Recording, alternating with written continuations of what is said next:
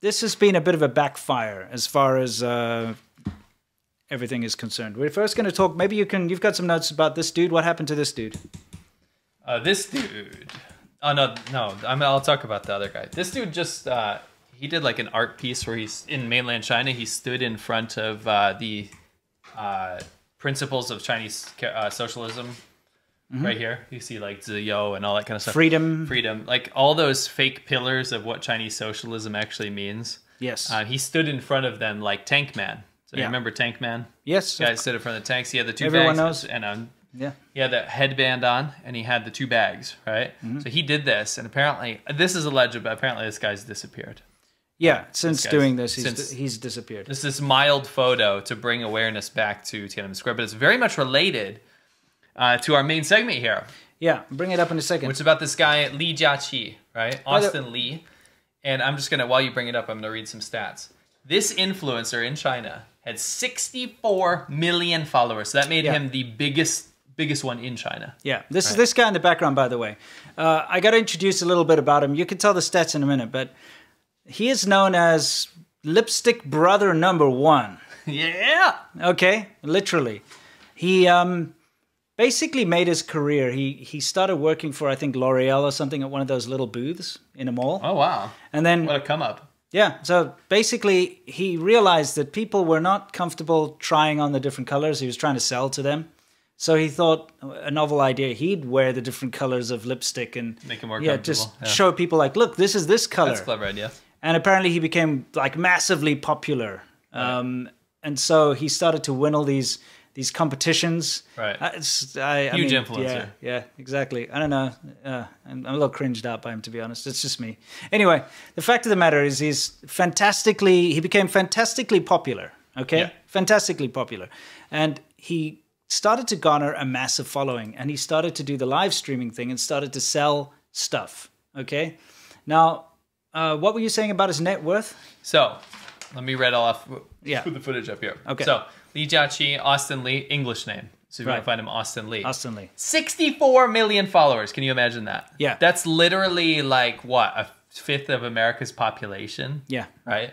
$15 million net worth. But that was prior to this. It's like an old stat. Yeah. So $15 million just from streaming lipstick. Yeah, over 100 million RMB, right? Oh, by the way, lipstick in Chinese is one of my favorite, like, direct translations, kind of. Yeah. For example, one of my favorites is Frankenstein, which is 科学怪人, which means science strange man. How about 圣诞节老人, which is Christmas old man, which is Santa Claus. Yeah. But one of my favorites is lipstick, which is 口红. 口红 means red mouth. Yeah. Or mouth red. Yeah, 口红. Lipstick is mouth red. Anyway, he was lipstick brother #1, and he was wealthy beyond all belief, but he was the biggest influencer in China. And the reason that's important is that we've seen this multiple times where an influencer gets so big and so large that all eyes are on him, and the CCP will cut them down to size. Yeah, we'll explain. But before we do that, I got to tell you, this guy pulled off an incredible feat. 2018, he broke the Guinness World Record for the most lipstick applications in 30 seconds. How is that a record? I feel like you can make a record out of anything. You can. This is not a place for jokes right now, though, because the poor guys. We'll get there. But before that, I also have to tell you that in one broadcast, and this was like in April last year. This is crazy. Yeah. In one broadcast, he and his sales partner, who was a CCTV anchor, so Chinese Central Television anchor, they achieved sales of 40 million RMB, yuan. What is that in US dollars? Let's figure it out. 40 million yen in 2 hours. Okay? And there were nearly 11 million people watching. $6 million bucks. So in 2 hours, this guy, like, we got to explain just how big he is. Yeah, $6 million US in 2 hours he made sales for like lipstick, but it's not just lipstick. The guy sells everything. It's beauty products. It's like he's ducks, the little food things, or snacks, like anything. He's become so popular that people obviously they hire him. Companies really pay him a lot of money to go and advertise their products. Yeah. So he is China's #1 influencer. Juggernaut. #1. Yeah. Like there is no. There was a #1 before him, and she's disappeared. Why did she disappear? Let me read the quote here. Okay. So her name was Via. And she was disappeared. We covered this before, but it's been a while since she pieced out. So why? Yeah, so she was known as Via. Her name was Huang Wei, and there was another one called Ju Chen Hui. Her name was Cherry. Yeah. And they were fined millions of dollars. So first they disappeared off the internet, right? Yeah. For tax evasion by the local tax authority in Hangzhou. That was at least the guys. Yeah, that's why they did that to Fan Bingbing as well, remember? Yeah, and they had to make public apologies in their Taobao accounts, which is going to be where they're making the majority of their money and products. And other social media presence disappeared, and they never live streamed again. They effectively disappeared. Well, I mean, let's then explain what happened to this guy, because we have to get serious about this, okay? Because look, this guy, he's a maverick, okay? He came up from nothing. He built himself on lipstick. It's actually pretty inspiring. Lipstick brother number one. No, but seriously, like coming from a kiosk and becoming a multi-millionaire influencer. Absolutely. And huge fan base, too. Yeah, it's admirable. Anyway, the fact of the matter is, okay, that's now the eve of the Tiananmen Square massacre anniversary, okay? And a few hours before the anniversary, he's live streaming, selling a bunch of tat as usual, and selling whatever he's selling. Sure. And one of the items that they are presenting is a cake / ice / whatever it is that, as you can see in the picture, it's our thumbnail as well. I'll get us out of there for a second.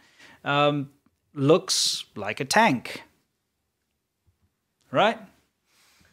So now the thing, ice cream cake. Yeah, it's an ice cream cake. It kind of looks like it looks pretty bad. Let me explain the tank real quick. Okay. So the ice cream cake was the base. And then the tread pattern was not tread. It was actually Oreos. Okay. And then they used one of those chocolate tubes, those logs. Yeah. To be the gun, the turret. Yeah, the turret, right? Okay. So that's... Because you have audio listeners out there. Oh, that's true. Okay, so it looks like super amateur hour anyway. But that's something that they were showing. And I don't know why they were showing it, if they were trying to sell this or if they were trying to show this is what you can make at home or something. Yes. But almost immediately the stream got cut. Yes. And censored. And all his social media went down. In other words, went silent. I think it's still up there. But since that stream, he hasn't appeared on social media once. Right. He missed scheduled live streams that he was supposed to be doing. Okay, so stuff where he was supposed to be on. And he's not been reachable by anyone. No. Can I make one quick correction? What's that? You know that day where you said he made 40 million RMB? Yeah. It was actually 1.9 billion RMB. Seriously? Yes. No, but I know within two billion in the first day of his Alibaba sales. No, okay, but I'm talking about him and that woman. They did in 2 hours. Oh yeah. 40 million. Oh, in 2 hours. So I'm not saying you're wrong. I'm saying I think that's a key stat to have. That's $200+ million in a day. Yeah. So that's like another perspective. You got to understand how much influence. You got to understand China, really. Yeah. Oh, yeah. Yeah. You got to understand China. Anyway, that's how much influence. Continue. Sorry. Anyway, so the fact of the matter is, he's gone completely radio silent. I mean, forcefully silent. Yeah, exactly. But this has caused something which is known as the Li Jiaqi paradox. Yeah. Okay? Because nobody could understand, all right? Something that the Chinese government has been working incredibly hard to do over the past two or three decades is to erase any mention, image, or knowledge of the Tiananmen Square massacre. It's not taught in school. Nope. It's not taught in history. Nope. It's never shown on TV. It's never shown in the newspapers. People who try to talk about get silenced. They get arrested. They get disappeared or whatever. You cannot talk about it. And I experienced this myself in China a lot, that nobody knew what it was. Oh, yeah, this is what we went through. Yeah. And the reason I found out about this is, obviously I knew if you're going to China, you don't talk to people about Tiananmen Square. It's a political landmine, you know, it's a hot topic. You don't talk about it. But I remember a couple of times I, by mistake, mentioned it because it turned out the first time I went to Beijing, the first time I went to Tiananmen Square, just happened to be on the anniversary of the Tiananmen Square massacre. And I couldn't understand what was going on, why there was so much security, why my bag was triple checked, why the guards were following me around, and there was all this crap going on.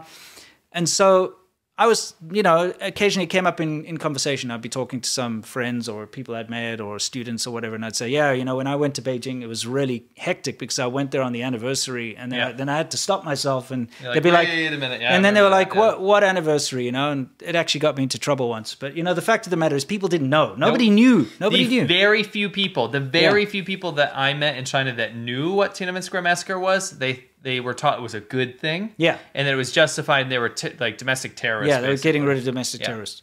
So here's the thing. Most of this guy's, I mean, this guy was born in like 92. Yeah. Okay? So he's young, which makes me feel super old. Okay? But he was born in 92. And most of his followers are young women.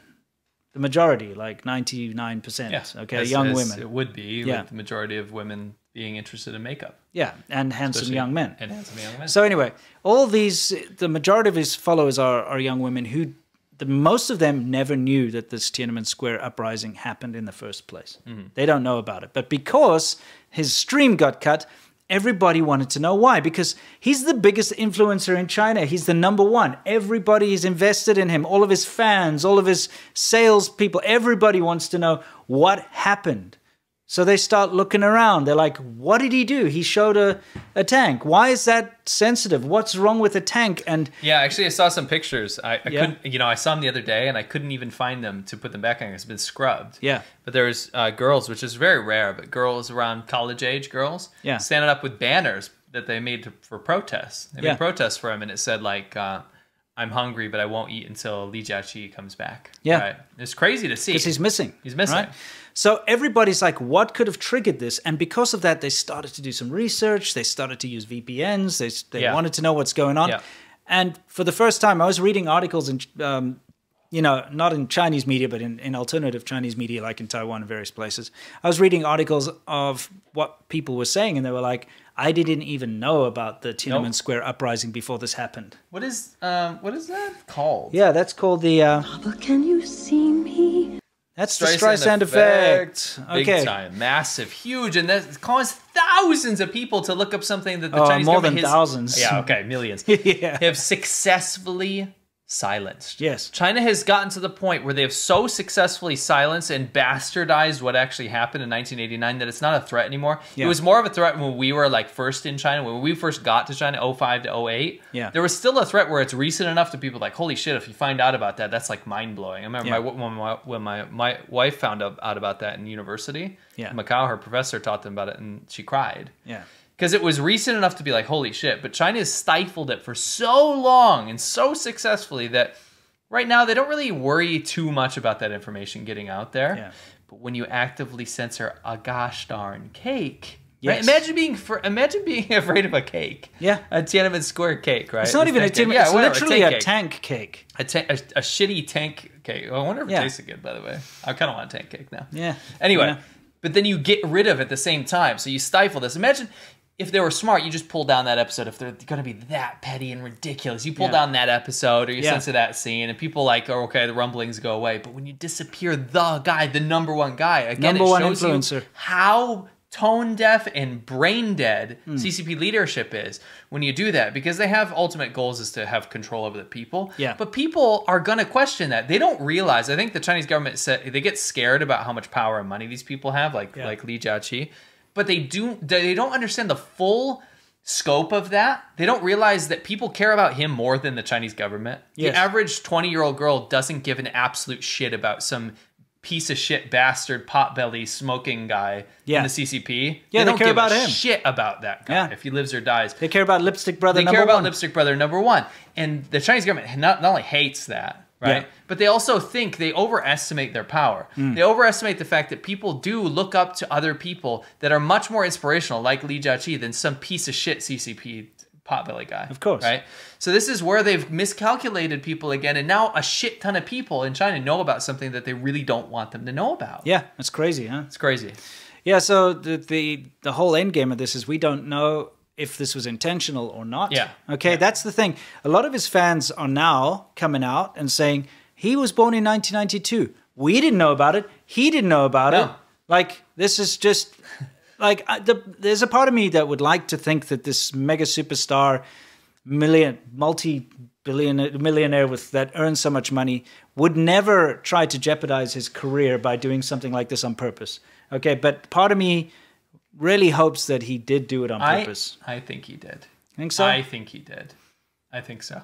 I think he thought that it would cause discussion without becoming such a big issue. Yeah, maybe he thought he was too big to be touched. No, I think it's more of a situation where it's so innocuous and so ridiculous that it's almost like an inside joke or something. Right, and he didn't think people would take him seriously. Yeah, like he probably could have pro-democracy inklings, right? He probably studied abroad, that kind of stuff. Maybe. But you have a situation where he can do something like this and then nobody pays attention to it and the people that know, and it's kind of like, you know, it's like a silent acknowledgement. Maybe it was that woman over there.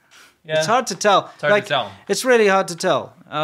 Because at the end of the day, the end effect is that he's been completely disappeared. Yeah. And completely disappeared off social media, probably permanently. I speculate that he'll make a reappearance and do some pro-CCP stuff. Yeah, that does happen. That does happen. Not by his choice, by the way. No. Anyway, that's kind of what's happened with that. We thought, this guy, wow, like when they take down big dogs like this, it's not good. It's not good. No, it's never good.